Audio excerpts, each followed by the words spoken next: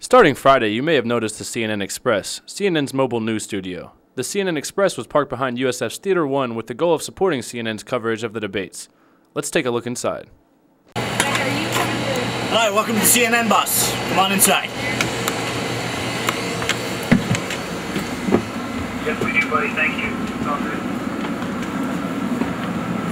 Welcome to the CNN Express. This is CNN's mobile bureau. Travels around the country, covering politics, economy, and everything else in between. It's our mobile bureau. Why don't you step this way and I'll show you around a little bit. So, what you're standing in right now is the newsroom or the studio, depending on what our needs are. Right now it's kind of set up in newsroom configuration. So you've got these monitors along the wall which we can program with different incoming camera signals or different TV news outlets that are happening, or the game, or pretty much whatever we want to watch. On all the sides of the bus we have power and internet conductivity. When the satellite dishes up, we've got full conductivity, we have phone lines, everything else. Bus actually thinks it's in Atlanta when the satellite dishes up. Tables pop up, chairs can go on the floor. More tables over here. So this is actually a fairly comfortable newsroom for up to around 12 to 20 people, depending on what our needs are. It can also be a studio. You take these tables, stow them away, set up 3 cameras right here, and just bring some guests on for an interview. During the 2008 election, we had just about every presidential candidate on board. Hillary Clinton, John McCain, Barrack Obama. We actually drove Joe Biden to the airport one time and did an interview as we drove. Mike Huckabee, Mitt Romney. Everybody's come on board for an interview at one time or another. And it's a nice configuration because we've actually got places in the ceiling where we can put lighting panels.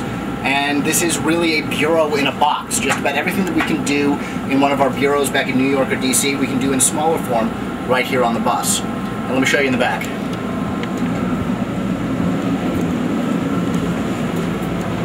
So right here, let's pop on some lights.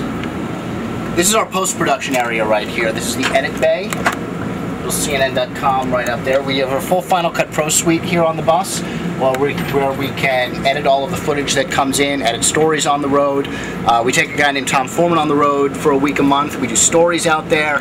YouTube debate, all of those video clips had to pass through the edit bay first and be edited. It's a comfortable chair, and it needs to be, because I've sat on this chair for about, the longest stretch of time was about 36 hours straight, which is tiring, but we got some good stuff out of that.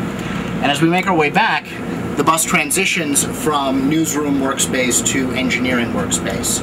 Along that path, bathroom with emergency shower.